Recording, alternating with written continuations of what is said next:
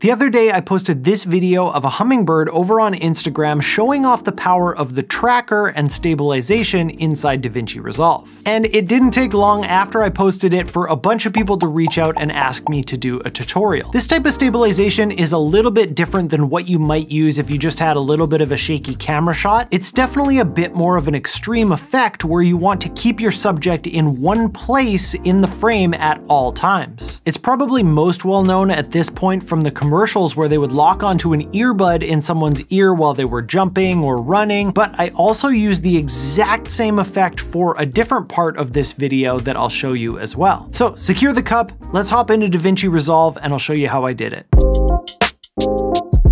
All right, so here we are in Davinci Resolve. We can see the finished product over here on the left-hand side. This bottom part is just the music that I imported from Instagram Reels so that I would have something to edit to. On the top here, we've got the power of stabilization in Davinci Resolve and stabilized, so you know when the stabilization kicks in. So those are just titles. They're not really important right now. And then below here, we've got just duplicated clips, and I'll show you why we do that in a little bit. Now, if we scroll over here, we can see the original clip, quite a bit zoomed out here, and if I play it, you'll notice it's not actually like camera shake, it's just that tree swaying back and forth that was causing the shakiness of the clip that we're going to stabilize out. So the first thing that we're going to do is hop into Fusion with this clip. You can either click on this as long as you're selected and your playhead is on it. You can just click straight on the Fusion button, or you can right click on the clip and go open in Fusion page. Now it might look a little bit different. That's because Fusion happens before the color grading in the process. That clip that I had in the edit page is color graded,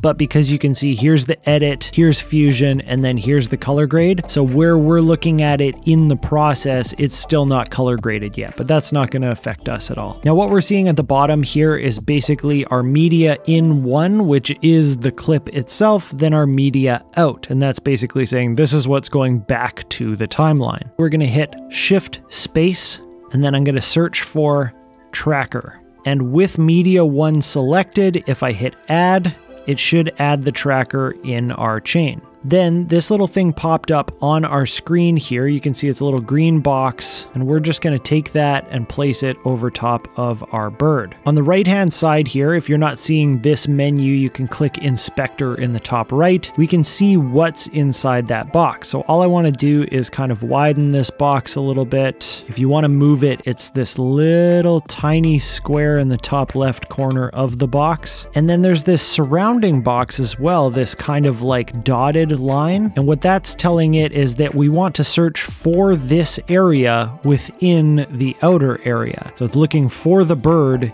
inside anywhere of here. So if the bird happens to move, which we know it will, then it's going to search within that outer bounds for the bird. Now, because I found my tracking point in the middle of the clip here, see how the red line is in the middle, it's not over at the start. I'm actually going to track backwards to start with. This does take some time, but I'll speed it up a little bit so you don't have to wait through the whole thing. Then we're going to go back to where we started here, and we're going to track forward. The other thing you can do if you want to speed this up a little bit is you can try and make your box smaller. If it's got less size to search, it takes less time. So we're done there. We've got our whole thing tracked, and if we play this back through, we can watch that little green box and it follows the bird perfectly. Now, just a quick disclaimer, it's not always as perfect of a track as this one was, but if you've got a relatively simple shot with good contrast like this one, you can see the bird against the simple background like that is good contrast, then Fusion does an absolutely fantastic job at nailing it on the first try. Okay, so the next thing that we want to do here is we want to go over into our inspector, and we're going to choose operation.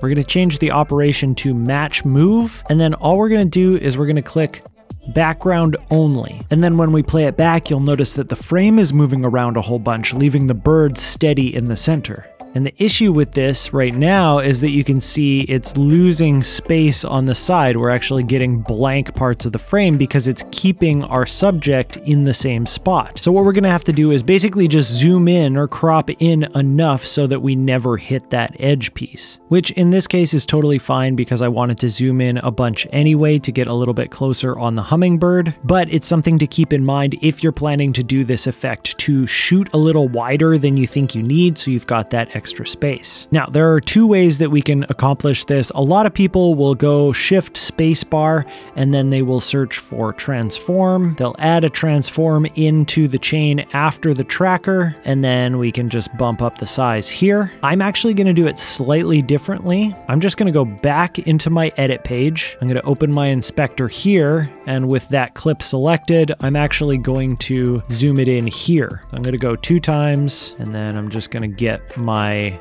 hummingbird nice and centered here. There we go. And now once this blue bar is fully loaded, you can see we now have the whole clip where the hummingbird is pretty darn centered.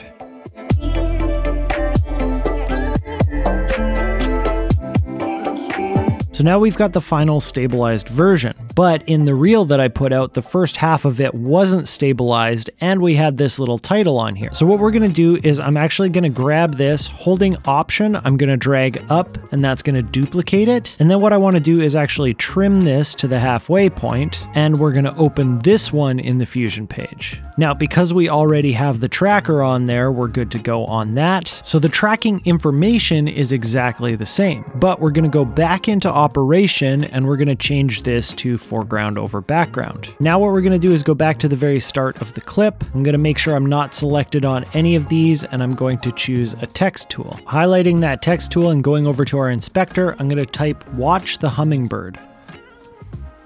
And if I select the text again and hit 1, we'll be able to see a preview of it here. So I can choose a text to use, change the color. And then what I want to do is take the output of it and put it into the green arrow. That's going to be our foreground. Now I can move it to where I want it in the frame. I'm going to change the size a little bit, remembering that this is going to get a lot bigger when it's zoomed in on the edit page. And then I also want to create an arrow. So all I'm going to do is click off of that text again. I'm going to choose a background. I'm going to hit 1 so that I can see what I'm looking at over here. And then with the background selected, I'm going to choose a polygon.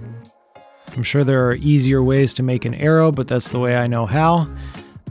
And then all I'm going to do is drag from the output of the background to the output of the text, and it'll automatically merge them together. Now I just need to go back to my polygon, bring the size down quite a bit, change that border width because now it's a little too much. Just gonna move things around a little bit here.